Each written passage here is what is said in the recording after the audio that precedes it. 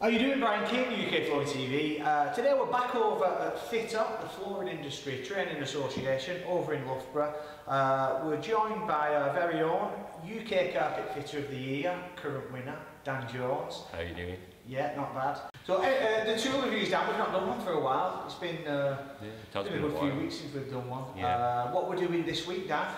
We're doing the Goof Proof Trimmer from ProKnee, and Floor Mart exclusively distribute them in the UK, so you can't get them from anywhere else.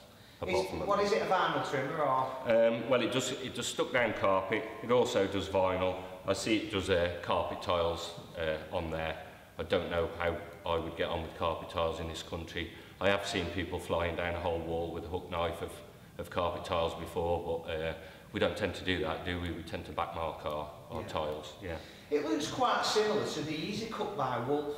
Would you agree? Well, a trimmer's a trimmer basically. It has to have a blade like that, as if you was using your knife, and it also has to have up and down adjustment for the length of the cut. So basically, if you're making a trimmer, no matter who makes it, it's got to have a blade at either side, and the blade has to adjust up and down. So all trimmers work on the same principle. This is a different idea. This doesn't weigh a ton. Not everyone wants a 100-weight tool bag to carry around, so it's made of plastic, tough plastic. It's quite durable, and again, not many settings on it. To get it going, you loosen that screw, press down the blade till it stops, tighten that screw up, and basically, if you're going left to right, you use the left blade, or right to left, you're using the right blade, and you've got this heel adjustment on the back, which actually moves it up and down, which gives you a higher cut or a lower cut. So you can cut it a bit short, or you can cut it a little bit big. Yeah. Those blades, are they the blades what we use in the loop pound cutter? Yeah, they're the slotted razor blade style things, and I think they call them the curved corner.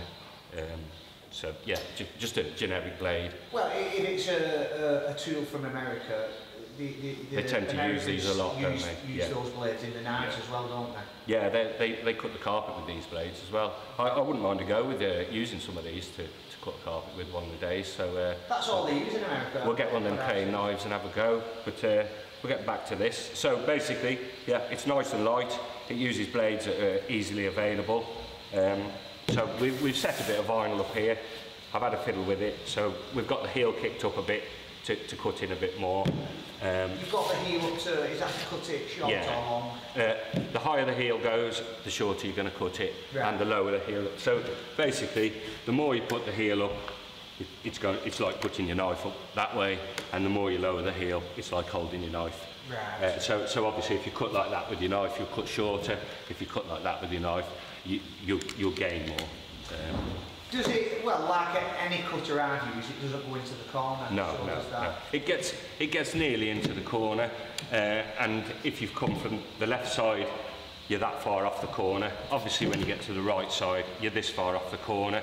It's not really worth swapping the blades over. It's a small cut, so you just get your knife in, do your last little bit with a knife. That's how I'd use it. It's not worth taking that blade in, putting that blade out. There's more time involved in that than cutting the corner. So have you used one before? Have you seen one? I've never seen one before. I've seen, about a year ago, I've seen it advertised. I saw the video, and I'd see these things, and I think I wouldn't mind a go with them, and today's the trying it. So let's give it a whirl. Give it a whirl, yeah. Again, we'll start on this wall. It's pretty easy. It flows no trouble at all. Just push that down like that.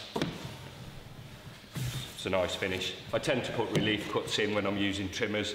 You can see the waste fall away, and you can see if you're cutting all right. So it does you well to keep your eye on your cut, not just blindly push along. So if you put some relief cuts as you cut, you tend to see the vinyl drops away, and you can see what you've cut. But yeah, I see it working well on long walls. You could get kind of a long straight wall quite rapid. Yeah. And this is what they're for, long walls, and you just lock it in and push. Obviously, check your skirtings if they're high off the floor. You need to add extra on, so I'd stop the cut if skirtings were off the floor and add some on to that. But yeah, they are good things. It doesn't weigh much. It uses blades you can easily get, and easy to adjust. I've still got the vinyl setting in this for the carpet, but we'll give it a shot and see what happens. Can you set it so it cuts it too big so you can tuck, or is it? It says it won't do a stretch fit, which I assume it will give you a bit more on the cut, but not enough to tuck. I'd assume. Really, it's just stick down carpet. You could probably give it some more stretch afterwards and get enough to tuck, but or use a carpet trimmer or back cut it. So yeah, I wouldn't. Just out of curiosity, Dan, try it on the highest setting and see. Just see if it does. How much it leaves on. That's the screwdriver from over there then. Right, so that's the highest setting? Yeah. So come on, give that a whirl. Was it like? Yeah, it's just in a perfectly net cut, look. Yeah, it is. Yeah, yeah. Put it back to the other setting and see... how short it cuts it. Let's see how short it cuts, yeah.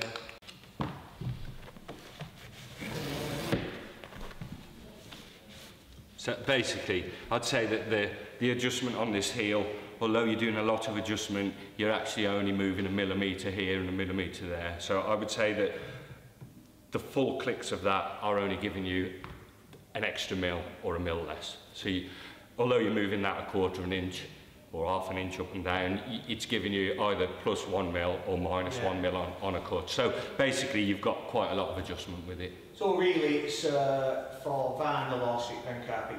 Vinyl, stick down carpet, needle punch, yeah. And is it something you'd use, Dan? You do use cutters? I do use trimmers, yeah. I'll be honest, and again I've got a couple of vinyl trimmers. I do tend to use my knife with the vinyls. I would like to have a go with my vinyl trimmer, but once you're into it with your hook, I do tend to fit with a hook, but I use trimmer on carpets all the time. But it does work, and someday, say, in a large area, it would save you time. Yeah, it definitely save you time. It would also, you could get someone who hasn't got the experience with a vinyl to use it and get your big straight cuts in. I'd say it's a confidence builder as well as a faster thing. And I think they retail about 50 quid. Yeah, well it's well worth 50 quid, isn't it? Yeah. Yeah, and around that. Most trimmers are around that price. Yeah. But I do use carpet trimmers, and I have got a new vinyl trimmer, and I'll probably have one of these in the future. And they're good on the day you need to use them. Or also, if you've got someone with you, they can be getting on and cutting with the trimmer, and you can do all the architraves. So yeah. Also, as well, the blades we use them on the loop pile cutters, so they're easily accessible. Yeah, most of us have got those anyway. Yeah. So, anyway, and there's also 4 sides on them blades, isn't there? Yeah. So you turn it over and over the other way. So. Like with our straight blades, it's just two sides. Yeah. You've got 4 with those. Yeah. And the blades are not. I buy those from a loop pile cutter. They're not that expensive. No. So anyway, Dan, another great tour with you. Cheers. And we'll see you next week with the next one. Yeah. Thank Cheers. you. Cheers. Bye.